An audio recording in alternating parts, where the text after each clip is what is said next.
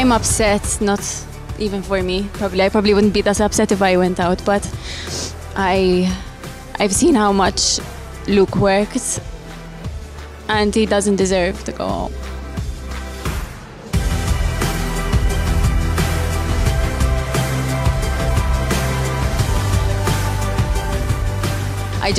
If I'm being truthfully honest, there are people probably who could have gone home who are, I wouldn't say worse dancers, but they're not up to his level, you know.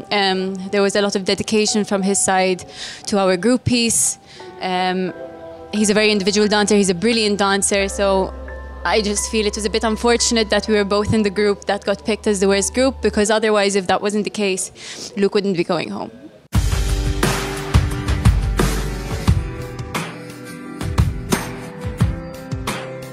I'm relieved. I have to try a bit harder, apparently, pull my socks up, but I was told that this was probably my best performance, so I'm overall happy. Again, I'm very upset because of a great dancer went home and they didn't deserve to go home, but